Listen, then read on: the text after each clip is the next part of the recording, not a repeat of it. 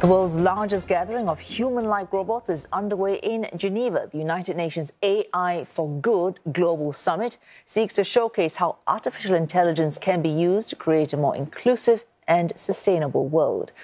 More than 50 robots will take center stage at the summit, including Ida, the first ultra-realistic droid artist, the humanoid rock singer Desdemona, and Amika, the world's most lifelike advanced lifelike robot. The two-day event will examine possible frameworks and guardrails to support safe AI use.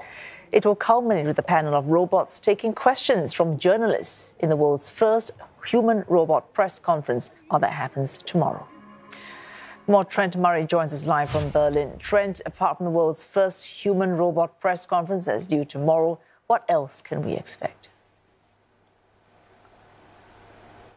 Yeah, it's not your usual UN-style meeting, is it? I can report that the reporters in the room will still be human, so we're not quite out of the job yet. But people hosting the press conference will indeed be these humanoid robots. Look, there is a very serious side to all of this. I think the UN is recognising that technology in this area is just galloping ahead at light speed. And so what they're trying to do is to send a message that despite a lot of the doom and gloom and concern that is around humanoids and robots and AI, that actually there can be some very good work done by them in order to try and help humankind in the future. And so that is why, as you said, this conference kicking off in Geneva, the star power very much around the robots themselves, but also a lot of experts in this space, academics, people that invented the robots as well.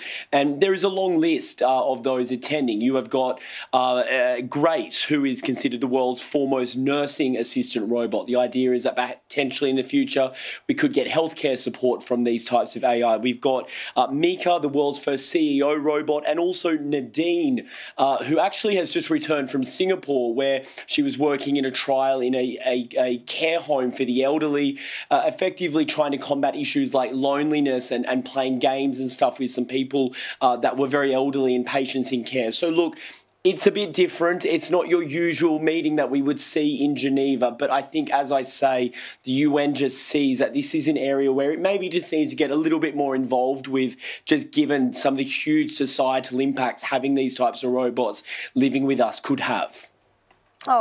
Trent, you mentioned the UN trying to, I suppose, put a positive gloss on artificial intelligence. And one of the angles is that it may help the UN reach its sustainability development goals, which have been fairly elusive so far in terms of success.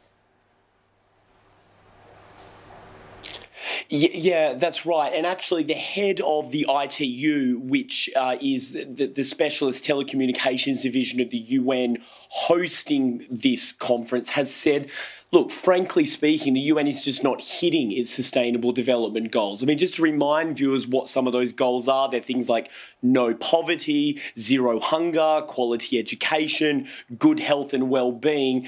The idea of this conference is that maybe, just maybe, AI and robots could help with some of that. Not all of it, we have to be realistic, but certainly with some of those goals. And so that's what this conference is being centred around.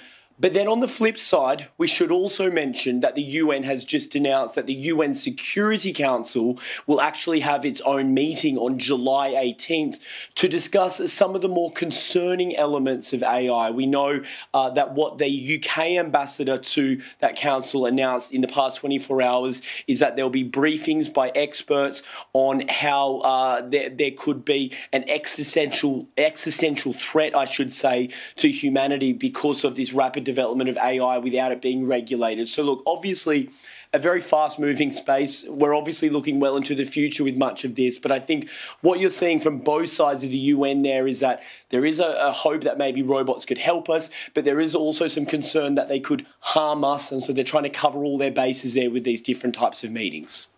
All right, thanks for that. Trent Murray, live for us there from Berlin.